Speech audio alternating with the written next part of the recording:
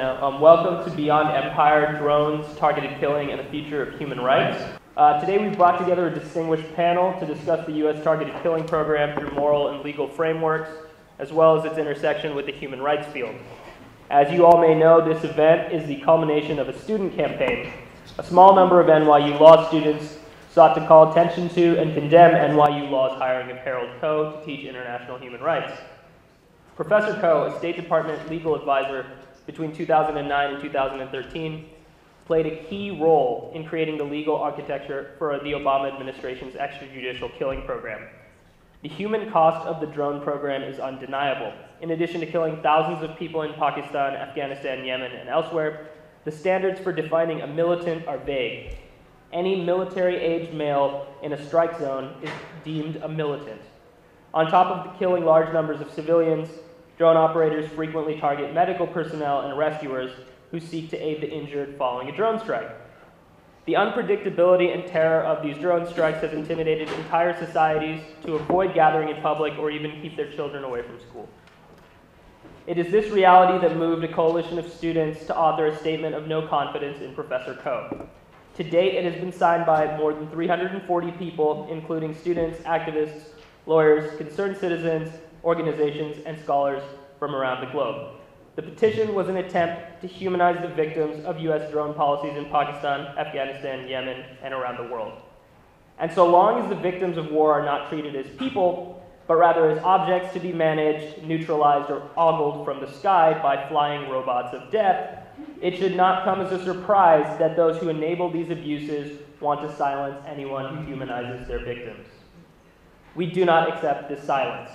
The legal advisor to the State Department, claiming his actions might be plausible interpretations of international law, is not immune to opposition. NYU Law School Dean Trevor Morrison's suggestion that our petition caused, quote, wounds that will not heal, does not concern us when thousands of people have been murdered by the U.S. drone policy for which State Department officials, including Harold Koh, are responsible. That targeted killing can plausibly be justified as consistent with human rights does not lead us to question whether or not we should speak out. Instead, it makes us question whether or not human rights law as a field and its icons, including Harold Koh, really protect human rights, or in fact, if their purpose is to protect the departments of state and their functionaries in pursuing policies of empire. And with that, I would like to introduce our distinguished panel. Mary Ellen O'Connell is the Robert and Marion Short Professor of Law and Research, Professor of Dispute Resolution at the Kroc Institute for International Peace Studies at the University of Notre Dame. And on the law faculty. And she's a law faculty. She's the former vice president of the American Society of International Law. She's been a vocal critic of the U.S. drone program in Pakistan, the civilian casualties it has left behind, and the dubious legal excuses behind these acts. Omar Shakir is a human rights lawyer who previously worked with Human Rights Watch in Egypt. He was instrumental in the research and release of Human Rights Watch's report on the Egyptian government's massacre of roughly 1,000 demonstrators in a single day in August 2013. Shakir is the co-author of Living Under Drones, a joint Stanford-NYU law report that demystifies the U.S. drone program in Pakistan and analyzes the level of abuse and drastic human consequences that the drone program has caused. Marilyn Young is a professor of history at NYU. She's the author of Rhetoric of Empire and is one of the editors of Human Rights and Revolutions. Her scholarship has sought to understand both American imperialism and those who fought against it at home and abroad. She's a founding member of the Committee of Concerned Asian Scholars, an academic organization begun in opposition to the U.S. war on Vietnam. Finally, Chase Madar is an NYU law graduate and former staff attorney with Make the Road New York, which promotes the civil rights of immigrants, people of color, and the LGBTQ community. He's written extensively for the London Review of Books, Le Monde, The Nation, The National Interest, and The American Conservative. His piece, How Liberal Law Professors Kill, on Harold Koh's role in the drone program, appeared in The American Conservative and Counterpunch.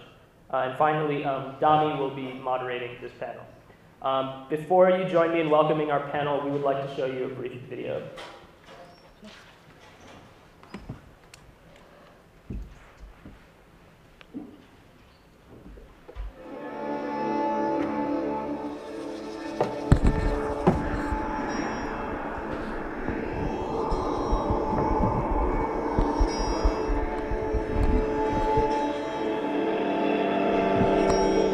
Most of the media coverage and the U.S. government line in the United States is that drone strikes are very precise and they target with surgical precision particular militants and terrorists. What we have documented is that drones kill not only terrorists, they kill many others, they kill civilians, they have killed women and children. We went to Pakistan in 2 separate investigation missions to speak with people who themselves had experienced drone strikes.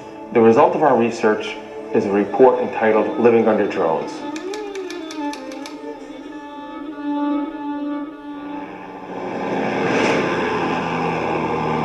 We were particularly concerned about drones because our own government is involved in using drones, and we believe there has not been adequate oversight of the use of drones and the basis for deciding who gets killed, where, and when.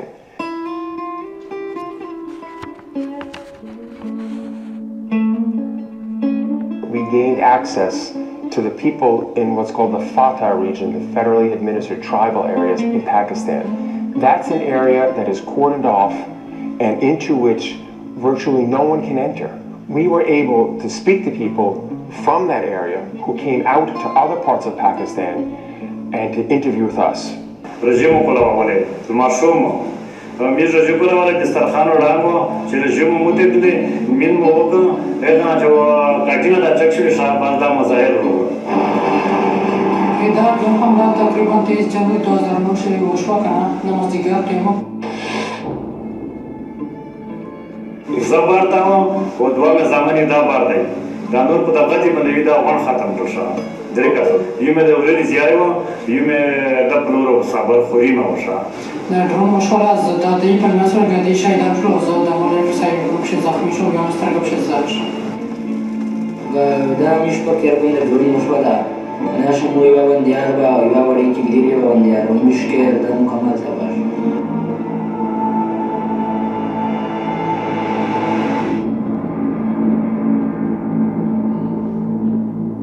One of the things we found is that there are entire communities who live in areas where drones are flying overhead 24 hours a day, 7 days a week at times. And these people don't know when those drones will strike. They don't know who they will strike.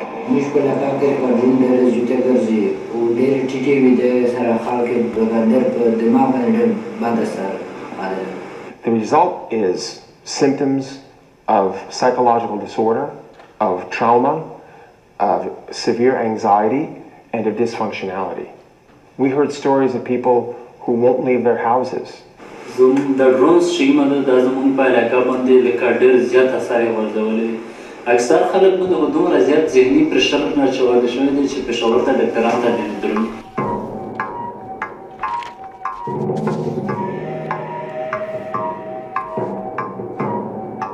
When we interviewed psychiatrists and psychologists who had treated people with these symptoms, they said that a number of people displayed very serious symptoms of post-traumatic stress disorder or PTSD. We may not have declared war on Pakistan, but for the people living in northwest Pakistan under drones, they're in a war zone.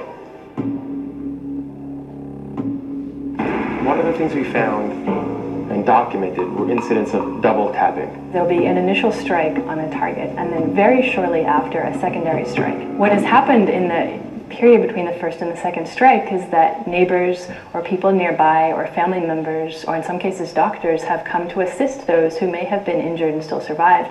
And when they're doing that, a second drone has hit. The people with whom we spoke in the communities affected, almost without exception, told us when there's a drone strike, we won't go near afterwards. And we even heard this from some medical professionals.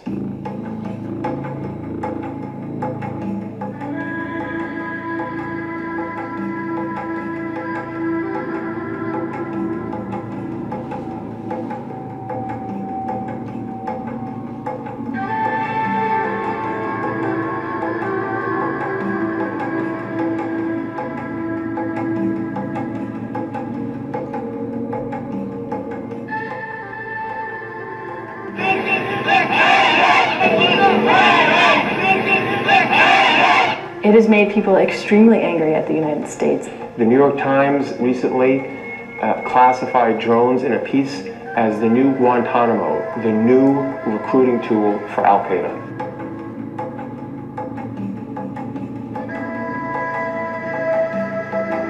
One of the things we heard from several people is that they didn't know what America was before drones. And now what they know of America is drones, death, and terror.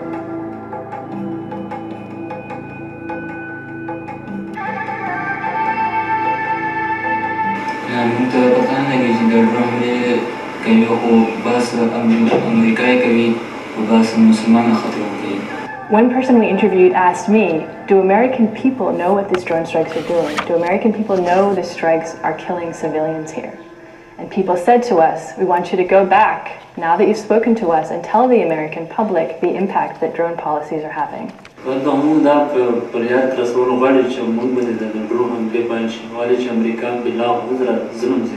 Through our report, we would like the American people to understand that the narrative that they have heard about drones is not accurate. That drones cause death to civilians, they terrorize entire populations, and they may well be counterproductive at many levels. We need to rethink our policies in light of the disastrous impact the drone strikes are having on the people who live under them.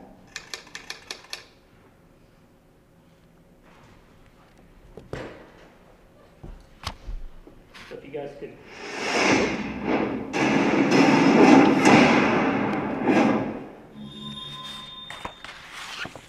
You guys could join me in welcoming our panel.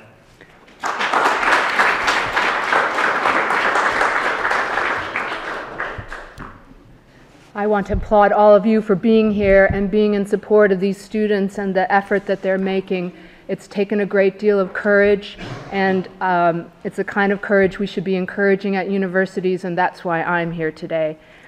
At a now quite infamous speech by Harold Coe at the American Society of International Law on March 25th, 2010, the public heard for the very first time an official attempt to justify under international law a practice that has become known as targeted killing. According to Professor Coe, then the legal advisor of the State Department, the policy of killing people with targeted killing, mostly through drone-launched Hellfire missiles, is lawful because, quote, the U.S. is in an armed conflict with Al-Qaeda as well as the Taliban and associated forces, close quote, in response to the 9/11 attacks. And he also said, quote, the U.S. may use force consistent with its inherent right of self-defense, close quote. Well, many of us very quickly responded to that speech. I had the opportunity at the speech itself during the Q&A to point out that there is no such thing as a global war on terror. President Obama had said as much on the campaign trail, and that targeted killing beyond an armed conflict zone is patently unlawful. Nevertheless, the number of targeted killings nearly quadrupled in the years after that speech, and so have the attempts to placate the public with arguments about the international law involved. Our speech after speech of Obama administration officials continuing to assert that this targeted killing, which by today has killed as many as 4,600 people, including as many as 200 children, is lawful under international law. In a new book chapter that should be out in May, I have been able to identify 8 distinctive legal arguments, again and again attempting to win the public over to this view that targeted killing with drones is lawful. Today, I'm just going to focus on 2 of those, the 2 that I've already begun with that Professor Coe mentioned in 2010, some kind of global armed conflict against Al-Qaeda, the Taliban, and associated forces, and self-defense under Article 51 of the United Nations Charter. Of course, the global war argument has to begin with President Bush and 9/11. Within days of that terrible event, and I was here in Manhattan on 9/11, with many of you.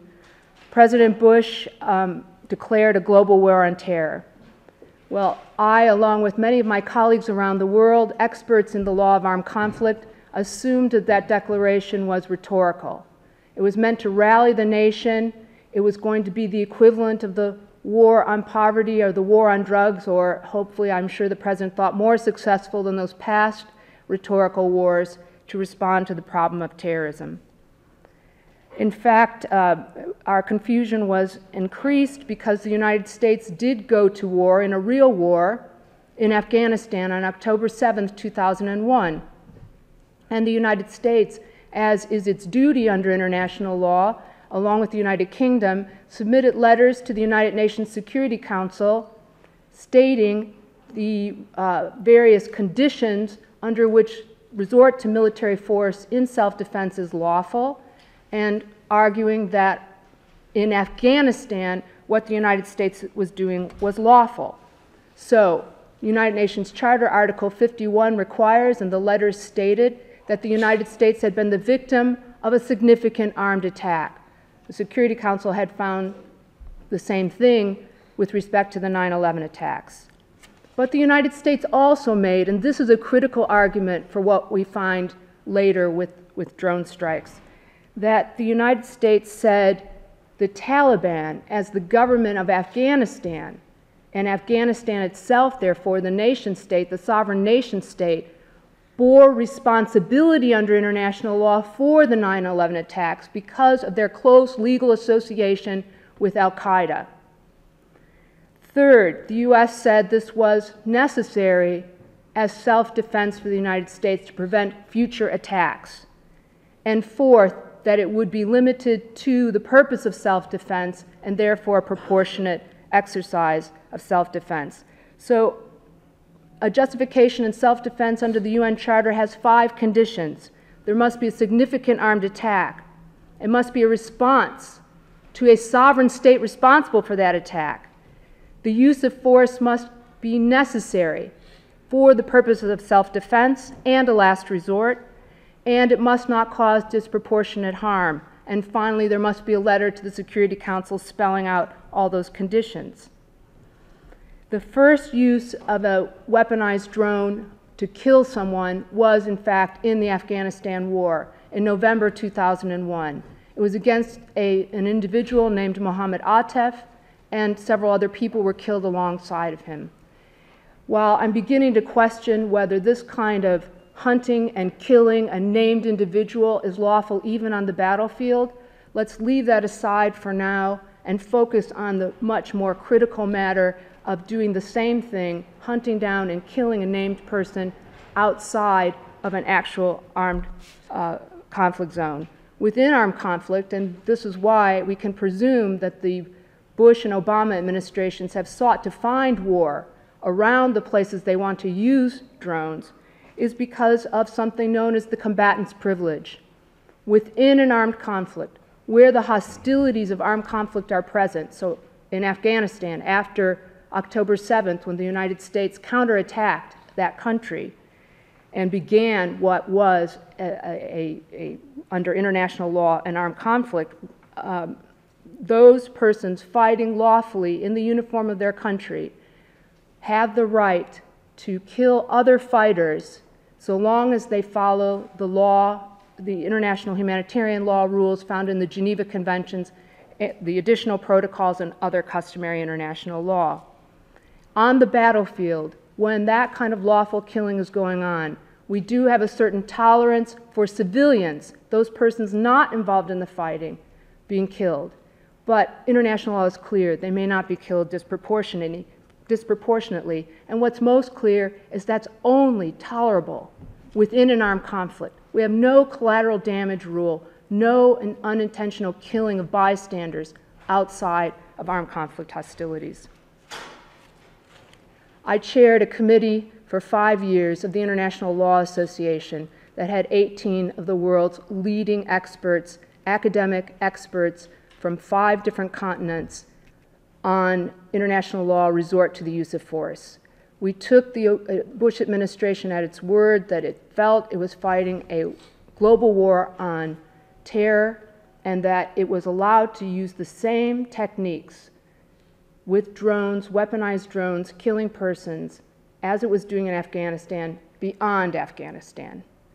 This is what we had come to find the Bush administration was doing starting on November 4th, 2002. The Bush administration had authorized the first killings carried out by the CIA based in Djibouti against 6 men traveling in a vehicle on a rural road in Yemen. The CIA was after one particular individual in that vehicle. 5 others were killed, including a 23-year-old from New York. In 2003, the UN Special Rapporteur for Extrajudicial Killing, that's a title that may be familiar to NYU students because it was held for a time also by Philip Alston, but his immediate predecessor, Asma Jahangir, a human rights lawyer from Pakistan, unequivocally, without doubt, stated that that killing, that first known drone killing reported in the LA Times from the 2002 Yemen attack, was an extrajudicial, unlawful killing and a violation of fundamental human rights law. So my committee of the International Law Association began to meet in 2005. We had all this evidence. We took it very seriously, whether there could actually be some kind of worldwide war because of what had happened on 9/11 and what was going on in Afghanistan. We researched over 300 violent incidents from 1945 until 2005.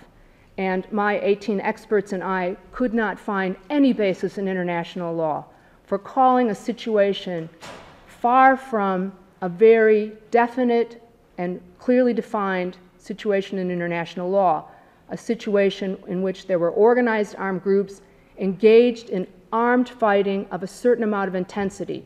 That's what international law calls hostilities, and those hostilities have to be present in a zone for it to be an armed conflict and for any government to have the legal right to carry out intentional killing using military force. Maybe it was because of our report, or maybe because some of the people who had gotten onto President Obama's kill list, his infamous kill list, had no ties of any kind to hostilities. They had not been in hostilities. They had not been trained with weapons. One person, well known to my colleague, Anwar al-Awlaki, who's been defended by the Center on the Center on Constitutional Rights. As far as we know, he was an American citizen, he was a Muslim cleric, he was involved in propaganda on behalf of al-Qaeda in the Arabian Peninsula. He was suspected of encouraging certain persons who attempted to carry out terrorist killings and persons who did carry out violent conduct, but was not himself associated with this conduct. Perhaps in order to bring him, I mean, how do you even fit him into this nonsensical global armed conflict against al-Qaeda? So then we begin to see, it's around 2010, Harold Koh's speech, a shift in the arguments away from global terror and armed conflict everywhere to self-defense. And a year ago, we saw in the Department of Justice's leaked white paper that, in fact, the attempt to justify killing this one individual, Anwar al-Awlaki, centered on self-defense and not the global armed conflict argument. Well, as I've already explained to you, Article 51 of the United Nations Charter, the law on armed conflict, is very strict in the conditions that are necessary to be met before the use of military force in self-defense is ever justifiable to a nation state. Those conditions were completely absent in the situation of Anwar al-Awlaki. He was killed with a Hellfire missile, with several Hellfire missiles. So that is the use of military force. They were launched from drones. They could have been launched from cruise ships or from battleships in the harbor. That amount of military force against an individual and those around him who is not the authorities of the nation state responsible for a significant armed attack on the United States that is proven to require a military response in order to defend the nation that is necessary as a last resort and proportional. Others will not be killed. It's not too much force. Those 4 conditions I mentioned at the outset, none of those were true of the situation around the killing of Anwar al-Awlaki. The United Nations Charter, Article 51, simply does not take into account the case of a small band of criminals and their terrorist plots. It's not set up for that. It cannot justify that. That's the current law. In other words, Article 51 of the United Nations Charter provides no justification for killing individuals in Yemen, Somalia, or Pakistan, countries that have not attacked the United States. Now, there have been some proposals to try to change the law so that it will do what Professor Kroc has purported it does, but those proposals by various law professors have been generally rejected and shown not to be restating the current law. In 2005, the world came together at the United Nations, and at the World Summit that occurred in September of that year, recommitted to those UN Charter principles I set out for you and agreed to strictly comply with them, strictly comply with them. They didn't say the law had changed, and after 9/11, everything was different and we could use military force against small groups of suspected terrorists in countries that had not attacked us. So what does that leave us with? So often when I speak on these principles and say the United States simply has no legal right to use military force in these situations, they say, what can we do? You've left us vulnerable. We're going to be open to insecurity. We're going to be attacked by these. We have peacetime law. We have human rights law. It does permit the police to take measures to investigate. That's what we had done until 9/11. We had been very successful, for example, in response to the 2000 attack on the USS Cole in the harbor of Yemen, in Aden Harbor, through the FBI, through excellent area experts with linguistic skills like Ali Soufan. The perpetrators of that attack had been generally arrested. They were interrogated. Their cells were dissolved. They were put on trial. It was a very successful effort. That's the way forward. That's what international law requires. Due process and the use of lethal force by police in situations that are only necessary to save a human life. For example, against a known fleeing felon who's about to escape and cause particular danger. That's when the police, as this group is well alerted to by recent examples of excessive use of lethal force, but we never allow our police to use Hellfire missiles or to drop 500-pound bombs. Can you imagine? And yet it's in those very situations that call for police-level uses of force that our country is using drones. So let me just conclude by saying that those 4,600 deaths, those 200 children, have died in clear and fundamental violation of international law. It's not a matter, as you may hear so often, of needing to know more about the Obama administration's development of kill lists and so forth. There's nothing really more public than a Hellfire missile and the results it leaves behind. There's nothing more public than the law of the United Nations Charter, than the International Civil and Political Rights Covenant and its Article 6 that protects the right to life and denies and says to any country, you have no right to take lives arbitrarily. The part of the petition by the students objecting to Professor Kroc teaching at NYU, saying that he represents flawed and false policies of international law is correct.